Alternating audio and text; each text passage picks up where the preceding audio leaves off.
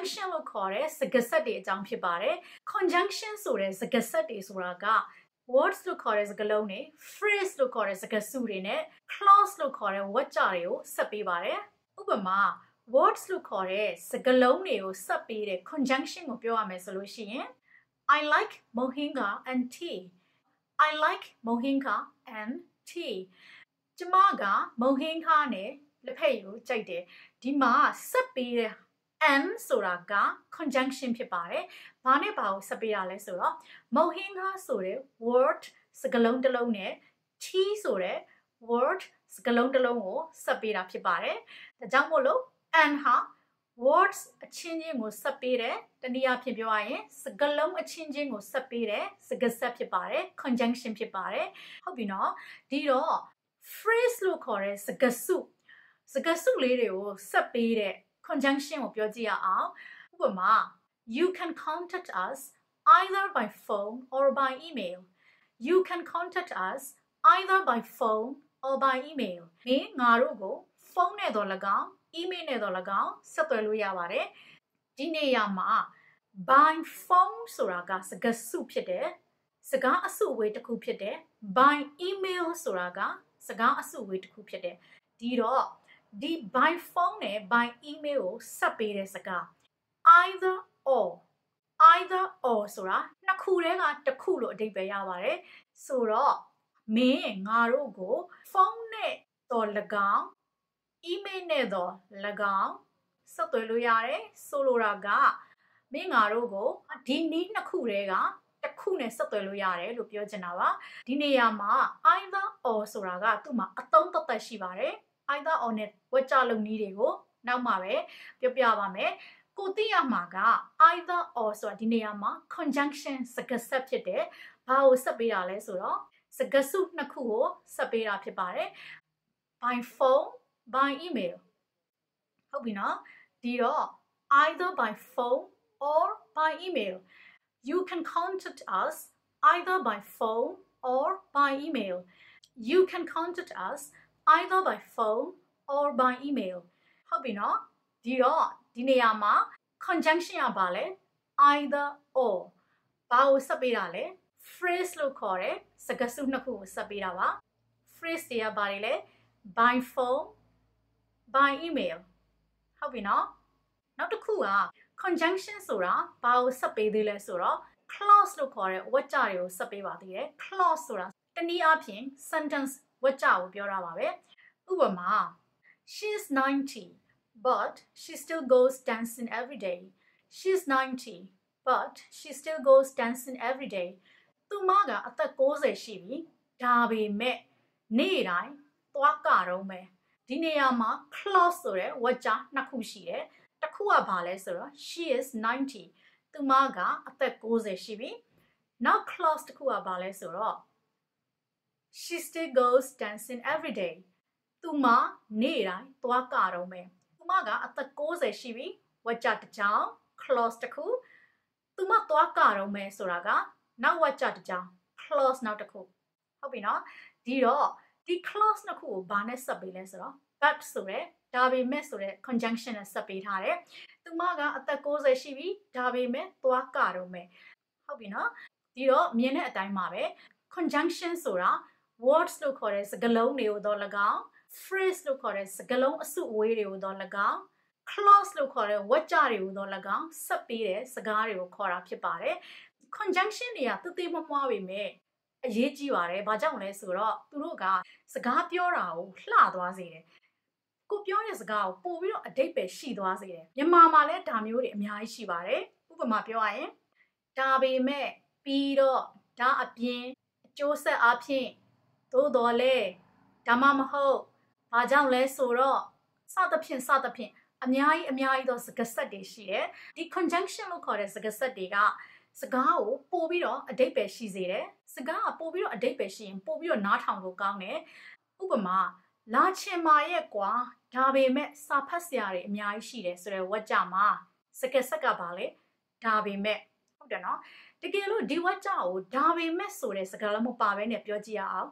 လာချင်ပါရဲ့ကွာစာချက်စရာတွေအများကြီးရှိတယ်ဆိုတော့နားထောင်ရတာတိတ်မကောင်းဘူး ဘာကြောင့်လဲဆိုတော့ပထမဝါကျကလာချင်ပါရဲ့ကွာဆိုတော့သူလာချင်နေဆိုတဲ့ဆန္ဒကိုဖော်ပြတာဒါပေမဲ့ဒုတိယဝါကျကြတော့စာဖတ်စရာအများကြီးရှိတယ်ဆိုတာမလာနိုင်ဘူးဆိုတဲ့သဘောကိုစောင်းတယ်ဟုတ်တယ်နော်ဒီတော့ဒီဝါကျကိုဒါပေမဲ့လို့ဆက်လိုက်လို့ရှိရင်ကြတော့စကားကပိုလှသွားတယ်နားထောင်တဲ့လူကလည်းပထမဝါကျကတော့ဒါလာချင်ပါတယ်ဆိုတဲ့ဟာကိုနားလေတယ်ဒါပေမဲ့ဆက်လိုက်တဲ့အတွက်ကြောင့်နောက်မှာအရှိအဝါကျနဲ့စန့်ကျင်ဘက်ဟာတစ်ခုကိုကြားရမယ်ဆိုတာကိုကြိုသိတယ်ဟုတ်တယ်နော်ဒါကြောင့်မို့လို့စကားဆက်တွေဟာအရေးကြီးပါတယ်စကားဆက်တွေအများကြီးသိလို့ရှိရင်စကားပြောရတာအရန်ကိုအဆင်ပြေတယ်စကားဆက်တွေကိုကြက်ထားဖို့လိုပါတယ်အလှဲနဲ့သုံးတတ်အောင်ကြက်ထားဖို့လိုပါတယ်စကားဆက်တွေကလည်းမဆုံးနိုင်အောင်ရှိပါတယ်ဒီတော့စကားဆက်လေးတွေကိုဥပမာပြပြမယ်နော် and as because but for just as or neither nor not only so if even if whether yet after although though even though as if as long as much as soon as by the time in order that in case in the event that lest now that once after all incidentally nonetheless as a result consequently on the other hand furthermore finally likewise meanwhile စသဖြင့်မဆုံးနိုင်အောင်ရှိပါတယ်အခုပြောခဲ့တာတွေကဒါနည်းနည်းပဲရှိသေးတယ်နော်ပြီးတော့စကားဆက်တွေဆိုတာကတခါတလေမှာအသုံးအနှုန်းတွေလည်းဖြစ်နေတတ်တယ်ဥပမာဆိုလို့ရှိရင် not only but also အသုံးအနှုန်းတို့နောက်ပြီးတော့ either or neither nor ဆိုတဲ့အသုံးအနှုန်းတို့ဒါတွေကတက်လေ့လာရပါတယ်ဒီဗီဒီယိုမှာစကားဆက်လို့ခေါ်တဲ့ conjunction ဆိုတာဘာလဲဆိုတဲ့သဘောတရားကိုသိအောင်ပဲပြောပြတာဖြစ်ပါတယ်နော်ဒီတော့ပို့သဘောပေါက်သွားအောင်ဥပမာလေးတွေကိုနည်းနည်းပြောကြည့်ချင်ပါတယ်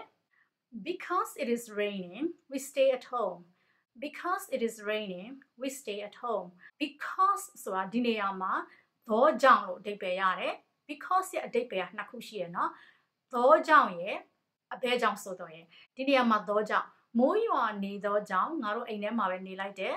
ဆိုတော့ဒီ because ကအရှေ့ဆုံးမှာနေတဲ့စကားဆက်ဖြစ်တယ်ဒီတော့စကားဆက်တွေကရှေ့မှာလည်းနေလို့ရတယ်အလယ်မှာလည်းနေလို့ရတယ်ဒါကတော့ဝါကျအပေါ်မှာမူတည်ပါတယ်နော်ဒီဝါကျကိုပဲ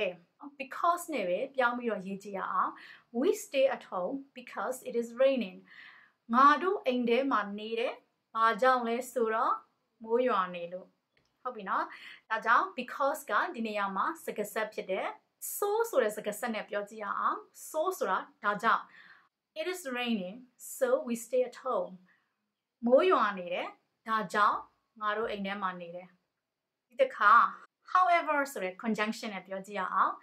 however ဆိုတာဒါပေမဲ့ but နဲ့အတူတူပါပဲ I like coffee however I don't like tea I like coffee however I don't like tea ကျွန်တော်က coffee တော့ကြိုက်တယ်ဒါပေမဲ့ tea ကြတော့မကြိုက်ဘူးဒါကို although ဆိုတဲ့စကားဆက်နဲ့ပြောရမယ်ဆိုရင် although I like coffee I don't like tea although ကိုရှေ့မှာတင်ရေးလို့ရပါတယ် although I like coffee ကျွန်တော် coffee ကြိုက်တော်လေ I don't like tea tea ကြတော့မကြိုက်ဘူးဒါကိုပဲဘယ်လိုပြောင်းရေးလို့ရသေးလဲဆိုတော့ I don't like tea although I like coffee ဆိုပြီးတော့ although ကိုအလယ်မှာထားပြီးတော့ရေးလို့ရပါတယ်ခုနကပြောခဲ့တဲ့အတိုင်းပဲစကားဆက်တွေကသူကအသုံးအနှုန်းတွေလည်းဖြစ်နိုင်တယ်အသုံးအနှုန်းတွေဆိုတာက although အရှိမထားသုံးရင်ဘယ်လိုသုံးရလဲအလယ်မှာထားသုံးရင်ဘယ်လိုသုံးရလဲဒါတွေကကြတော့သူကသီးသန့်လေ့လာရပါတယ်ခုနကပြောခဲ့တဲ့အတိုင်းပဲဒီဗီဒီယိုကစကားဆက်ရဲ့သဘောကိုဒါနားလည်ဖို့သင်တာဖြစ်တဲ့အတွက်ကြောင့်မို့လို့ဒီအသေးစိတ်တွေကိုတော့နောက်ဗီဒီယိုတွေမှာကြာမှာအသုံးနှုန်းတစ်ခုချင်းစီကိုတဗီဒီယိုလုပ်ပေးပါမယ်နော်အခုကတော့ conjunction ဆိုတဲ့စကားဆက် words လို့ခေါ်တဲ့စကားလုံးတွေကိုဆက်ပေးတယ် phrase လို့ခေါ်တဲ့စကားစုတွေကိုဆက်ပေးတယ်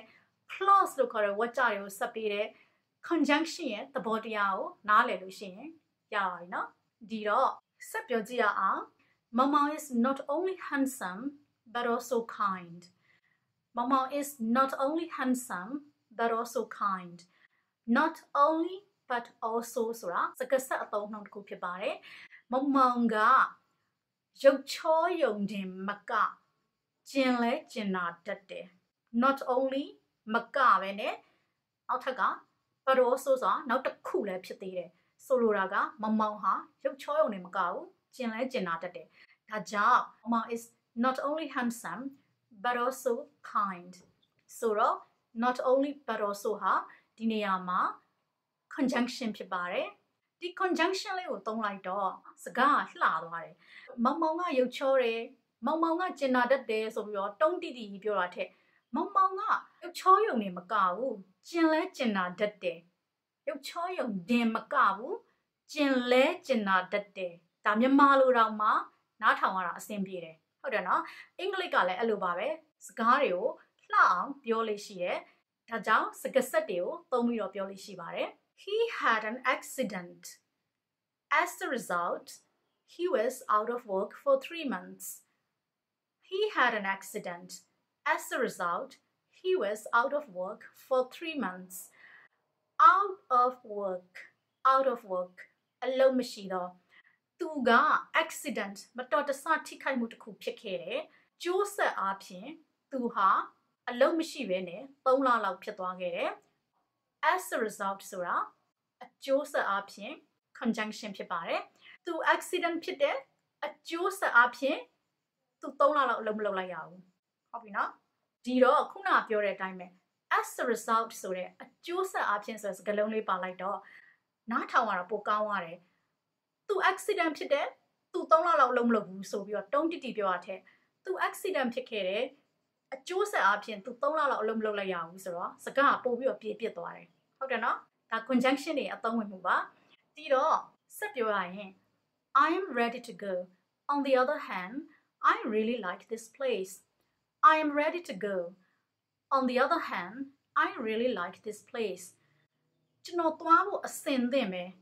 ဒါပေမဲ့တစ်ဖက်ကလည်းဒီနေရာလေးကိုသိတဲ့ဘောကြနေတယ် on the other hand ဆိုတာဒါပေမဲ့တစ်ဖက်ကလည်းဆိုလိုတာကကျွန်တော်ဒီနေရာကသွားဖို့အဆင်သင့်ပဲဒါပေမဲ့တစ်ဖက်ကလည်းဒီနေရာလေးကိုသဘောကျနေပြန်တယ်ဟုတ်ပြီနော်စန့်ကျင်ဘက်ဝတ်ကြနှစ်ခု clause နှစ်ခုကိုဆက်ပေးတယ်စကားဖြစ်တယ် on the other hand ဆိုတာတစ်ဖက်ကလည်းပဲဆိုရယ် conjunction call home otherwise your parents will start to worry call home otherwise your parents will start to worry အင်ကိုဖုံးဆက်လိုက်အောင်နော်မဟုတ်ရင်မင်းမိဘတွေစိတ်ပူနေလိမ့်မယ်ဆိုရင် call home အင်ကိုဖုံးဆက်လိုက်အောင်နော် your parents will start to worry မင်းမိဘတွေစိတ်ပူနေလိမ့်မယ်ဆိုရင်စကားနားလည်လို့တော့ရတယ်သို့တော်လေ otherwise ဆိုရက်မဟုတ်ရင်မင်းဖုံးမဆက်ဘူးဆိုရင်ရှေ့ဟာကိုညင်းတဲ့စကားဆက်ပေါ့ဖုံးဆက်လိုက်အောင်နော်မင်းဖုံးမဆက်ရင်ဟုတ်ပြီနော်ဆိုလိုတာမဟုတ်ရင်မင်းမိဘတွေစိတ်ပူနေလိမ့်မယ်ဆိုတော့စကားပိုလှသွားတယ် call home otherwise your parents will start to worry call home otherwise your parents will start to worry the more you practice your English the more fluent you will become the more you practice your English the more fluent you will become မင်း English စာကိုလေ့ကျင့်လေလေပို့ပြီးတော့ကျွမ်းကျင်လာလေလေပဲဒီနေရာမှာ the more ဆိုတဲ့စကားဆက်ဟုတ်ပြီနော်အတိတ်ပဲလေလေဆိုတဲ့အတိတ်ပဲရတယ်မြန်မာလိုနားထောင်ရတာတော့တိတ်အဆင်မပြေဘူးပေါ့နော်လေလေဆိုတော့ဘာလဲဟာဆိုပြီးအတိတ်ပဲဘာလဲဆိုတော့တစ်ခုခုကိုလှုပ်လေလေနောက်တစ်ခုဖြစ်လေလေအင်္ဂလိပ်စာကို practice လုပ်လေလေလေ့ကျင့်လေလေပို့ပြီးတော့တိုးတက်လာလေလေအဲ့လိုမျိုးဟုတ်ပြီနော်ဒီတော့ဒီဗီဒီယိုက conjunction လို့ခေါ်တဲ့စကားဆက်တွေအကြောင်းကိုသဘောတရားရှင်းပြတဲ့ဗီဒီယိုဖြစ်ပါတယ် conjunction တွေကအရေးကြီးပါတယ်ဘာကြောင့်လဲဆိုတော့စကားပြောတဲ့နေရာမှာလှသွားစေတယ်စကားတွေကိုပို့ပြီးတော့အဓိပ္ပာယ်သိတာစေတယ်ဟုတ်ပြီနော် conjunction များသိလေလေစကားတွေကပြောရတာအဆင်ပြေလေလေပဲစကားပို့ပြီးတော့ကျွမ်းကျင်လေလေပဲဒါကြောင့် conjunction တွေကိုလည်းတည်ချာချာမှတ်ထားဖို့ကြက်ထားဖို့လိုပါတယ်နော် conjunction နဲ့ဆိုလို့ရှိရင်ဝါစင်က10မျိုးမှာအားလုံးပြီးသလောက်ဖြစ်သွားပါပြီ။ဘာကြောင့်လဲဆိုတော့ exclamation ကတော့ပြောသင့်မပြောသင့်ဆိုတာကိုနည်းနည်းစဉ်းစားလိုက်အောင်မယ်။ဘာဖြစ်လို့လဲဆိုတော့ exclamation ကလွယ်တယ်လေ။ပြောစရာသိပ်မရှိဘူးဆိုလို့ရှိရင်တော့ဒီ series ကဒီမှာပဲပြီးသွားပြီလို့ပြောလို့ရပါတယ်။10မျိုးပေမဲ့ဗီဒီယိုတွေကအများကြီးပဲဆိုတော့တ တေချာပိုင်နိုင်အောင်လုပ်ကြပါလို့ဒီဝါစင်က8မျိုး series ပြီးသွားပြီဆိုတော့နောက်ပိုင်းမှာ English စကားပြောရဲ tense 12မျိုးရဲကိုပေါင်းထားတဲ့ series အသစ်တစ်ခုလုပ်ဖို့ရှိပါတယ်နော်ဒီဝါစင်က8မျိုးကိုတေချာသိထားတယ်ဆိုလို့ရှိရင်ရှေ့ဆက်ရတာအင်မတန်လွယ်သွားပါပြီနော်အားလုံးပဲစိတ်ချမ်းသာခြင်းကိုယ်ကြီးကျန်းမာခြင်းနဲ့ပြည့်စုံကြပါစေ The more you practice your English the more fluent you will become okay ကျေးဇူးအများကြီးတင်ပါတယ်